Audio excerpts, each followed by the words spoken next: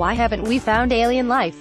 NASA will make an announcement of a new discovery made by Kepler Space Telescope, the most accomplished planet hunter in history. Is the news about evidence of life beyond Earth? NASA Mays Research Center Wendy Stenzel. NASA is set to make an important announcement about a new discovery made by the Kepler Space Telescope, which has been searching for alien worlds since 2009. The U.S. Space Agency will hold the news conference on Thursday, Dec.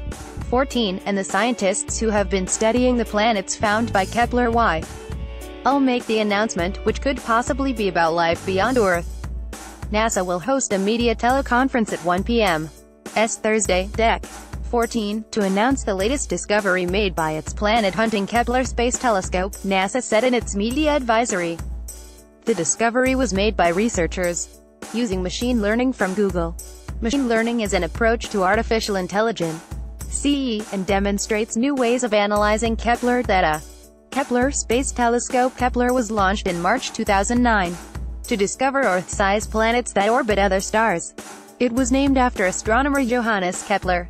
Prior to its launch, astronomers did not know how common planets were beyond the solar system, but the observatory has since helped scientists identify more than 2,500 planets and 2,000 planetary candidates that still need further investigations.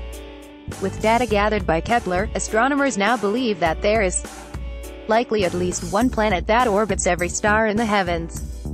Potentially habitable worlds. The Space Observatory, the most accomplished planet hunter in history, has already found several planets orbiting their star in the so-called Goldilocks zone, where it is neither too hot nor too cold to allow liquid water to flow.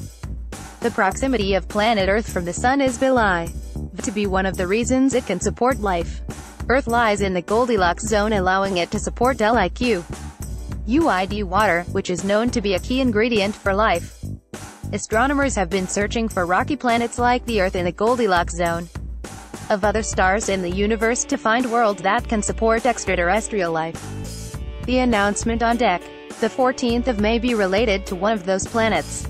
There is now clear evidence for substantial numbers of three types of exoplanets: gas giants, hot super-Earths and short-period orbits, and ice giants, NASA said about Kepler's mission. The challenge now is to find terrestrial planets, i.e., those 1/2 to twice the size of the Earth, especially those in the habitable zone of their stars where liquid water might exist on the surface of the planet. Last month, scientists analyzing Kepler data found 20 planets that may potentially host life.